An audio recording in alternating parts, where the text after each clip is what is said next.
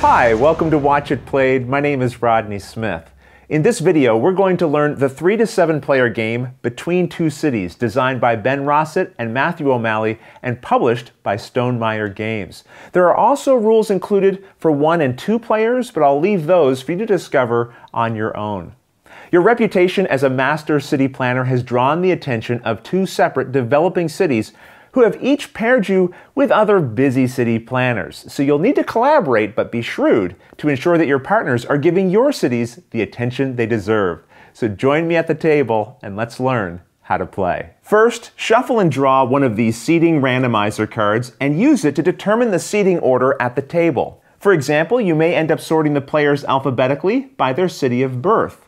Or if you'd prefer, you can just deal one of these to each player and then sort them based by the unique number they've been dealt from lowest to highest. Either way, players will want to sit relatively close to each other with an equal distance between them, like you see in this illustration, because the players are going to be each building a city with the other players on either side of them. Next, place the scoreboard in the middle of the table and a unique city token between each of the players.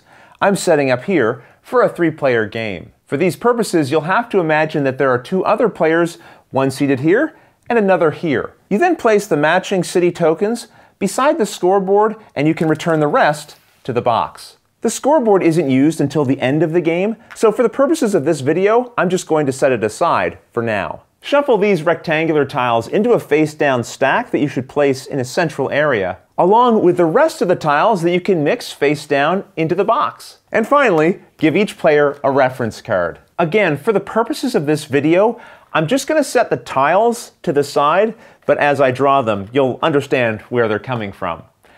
And that's the setup. In between 2 cities, players are going to be building 2 cities, one with each player seated on either side of them. And these will be built using the various tiles, and you'll score points based on which tiles you use and how you position them. But remember, your partners are also building cities with you and one other person. So you'll want to negotiate with them to ensure they're giving your cities the most attention, because at the end of the game, you will only score points for your lowest valued city. So working well on both of them is going to be important. The game is played over 3 rounds that are broken into steps that all players play simultaneously. In the first round, players each draw a hand of 7 tiles, as I've done here for each of the players at this table. Then they secretly choose 2 of the tiles from their hand and place them face down in front of themselves. The unselected tiles are then placed underneath of the city token to their left. This signals to the other players that a player has finalized their choice. Once every player has chosen their 2 tiles, they all reveal their choices simultaneously. Now players put their chosen tiles into cities. But here's the catch. One of your tiles must go into a city you're building on the right with the player to your right, and the other must go into a city on your left that you'll build with the player to your left. And they're going to be doing the same thing. So at the end of this step, there'll be 2 tiles in each of the cities. So now it's time for open negotiation. I might look at the player on my right and say, listen, I have an office, so do you. Those will go well together. Why don't you put yours here? And then to the player on my left, I might be, well, I only have this house left over. You have a factory? That's not going to go well with my house.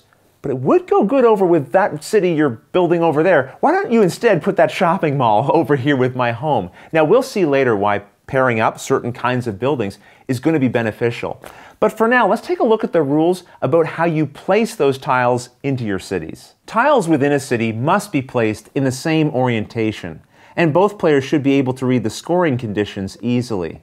Once you've decided how the tiles will face, this cannot be changed. Other than the first tile, all the rest must be placed so at least one full side of the new tile is adjacent to another tile already in play. And anytime the game refers to a tile being adjacent, it means vertically or horizontally. And once placed, a tile cannot be moved in a later step. As your city grows, it must be contained within a 4x4 grid. So I couldn't place this new tile here because the width of my city is now 5. I also couldn't put it here because its height would be greater than 4. Now, although partners should be working together, you may encounter a situation where players just cannot agree on who should place their piece first in their combined city. In this case, the player with the lower value in the seat randomization would place first, and then the other player would go. Once all players have placed a tile into each of their two cities, check how many tiles are underneath the city tokens.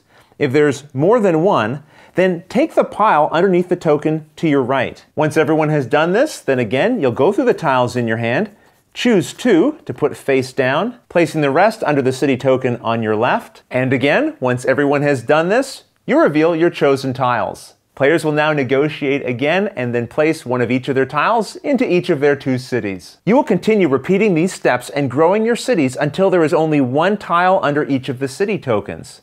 These are removed from play and put face down onto the scoreboard. At this point, each city should have 6 tiles in it, marking the end of the first round. In the second round, you'll take these duplex tiles and deal 3 to each of the players. And again, each player will choose 2 of them to keep, 1 to put underneath of a city token, and then everyone reveals and negotiates where they should place the 2 tiles that they've chosen. Treat these tiles just like 2 regular buildings that are stuck together, following all of the rules outlined before, including matching orientation and staying within the 4x4 city limits. In the case of a duplex, only a single of its squares needs to be adjacent to another piece already in play. Once the duplexes have been placed, collect the ones sitting underneath of the city tokens and place them unseen on the scoreboard. That marks the end of the second round.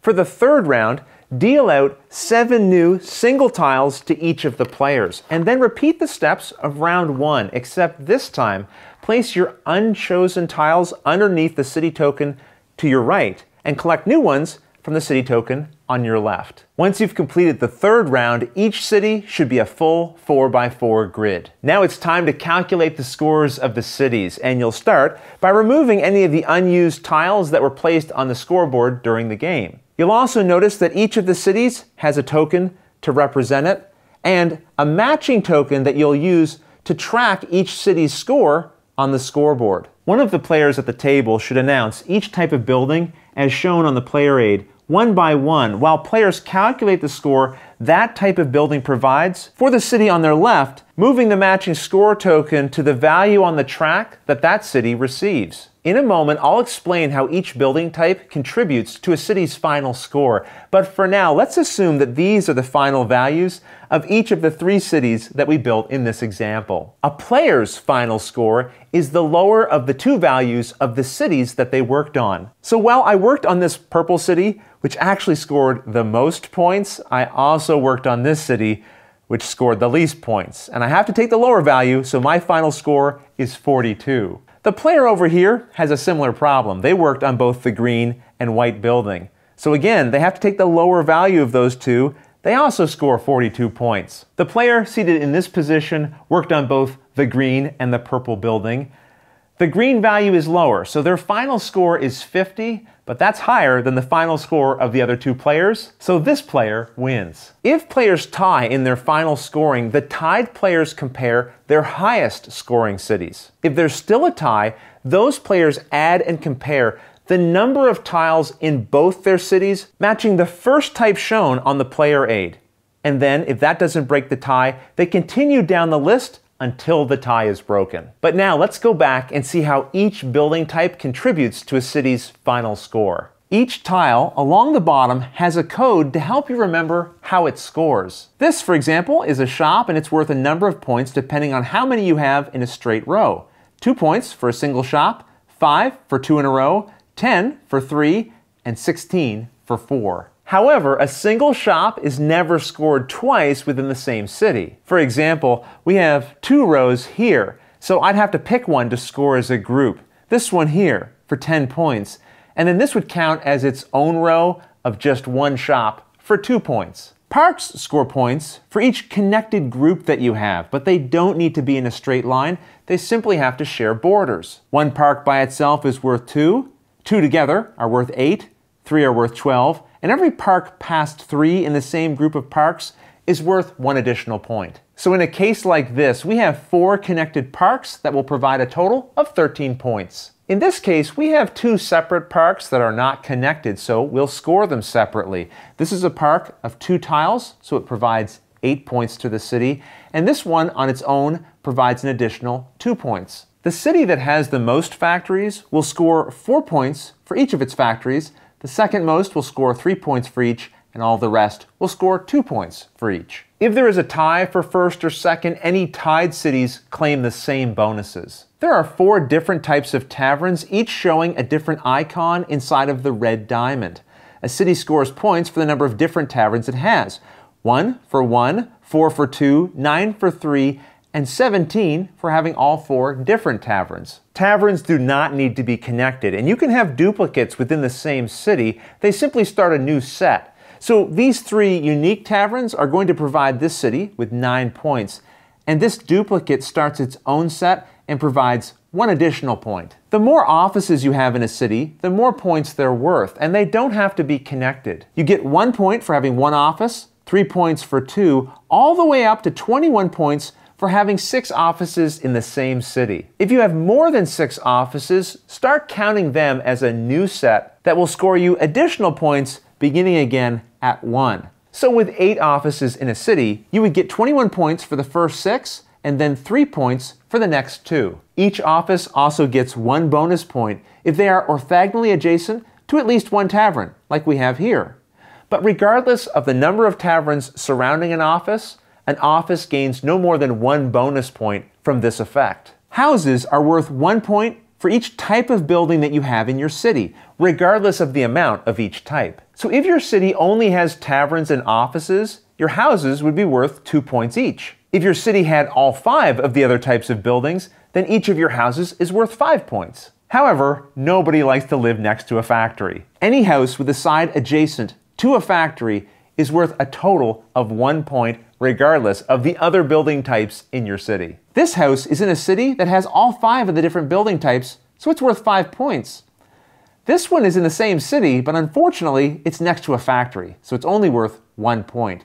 And all of the buildings follow this kind of thematic sensibility in their scoring. Shops work well when they're on streets together, and factories work best when they outmatch their competitors. People prefer a greater variety of dining options, and big parks are more magnificent.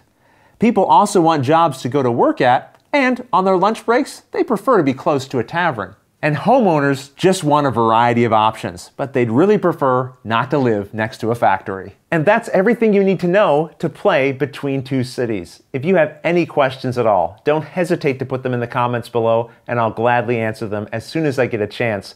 But until the next episode, thanks for watching.